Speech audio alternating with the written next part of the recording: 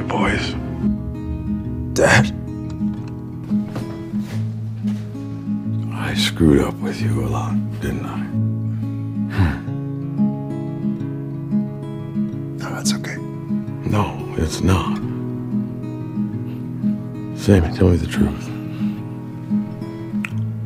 I don't want to talk about that. You didn't have a problem talking about it before you left. This is the night you ditched us for Stanford, isn't it? Last time we were together, we had one hell of a fight. Yes, sir. This is where I left in the first place. What'd you say? You heard me. Yeah, you left. Your brother and me, we needed you. You walked away, Sam. You walked away. Stop it, both. You're the one who said don't come back, Dad. You're the one who closed that door, not me.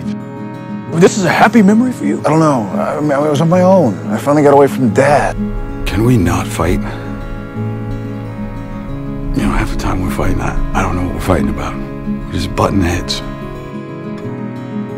For me, that fight, I don't even remember what I said. I mean, yeah. You know what? You did some messed up things. Dad's gonna be here, right? It's Christmas. When I told Dad I was scared of the thing in my closet, he gave me a .45. What was he supposed to do? I was 9 years old.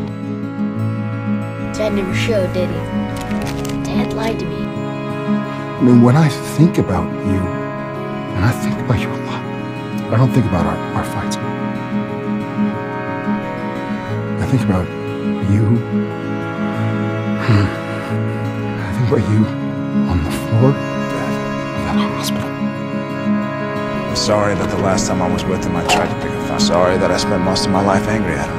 And for all I know, he died thinking that I hate him. I think about how I never got to see him. I am so sorry.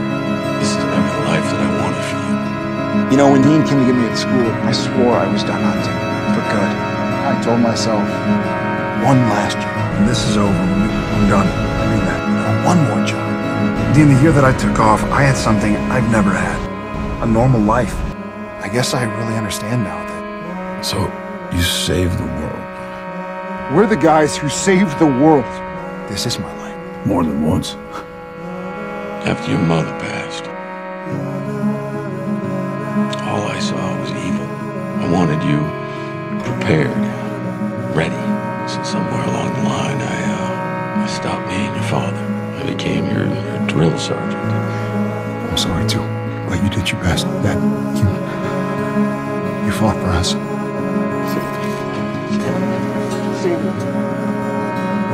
You loved us. I love you both so much. That's enough.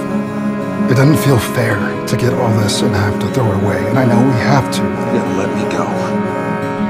I am so proud of you boys.